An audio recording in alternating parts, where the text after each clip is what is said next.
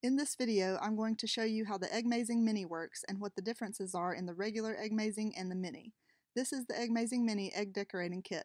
We've had the regular EggMazing and thought we'd try the Mini. Honestly, there's not much difference in size, as I'll show you, and they function just the same.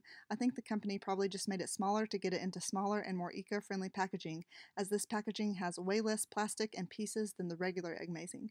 The only other difference is that the Mini comes with only 6 markers and the regular EggMazing comes with 8. Each requires 3 AA batteries that are not included. Here's my 5-year-old using it. Show us how it works. Where's the on button?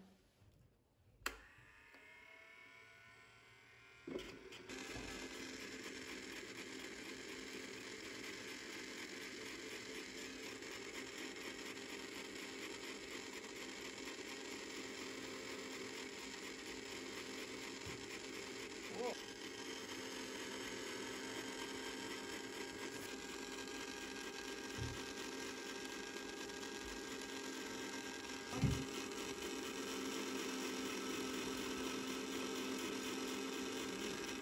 And then turn it off.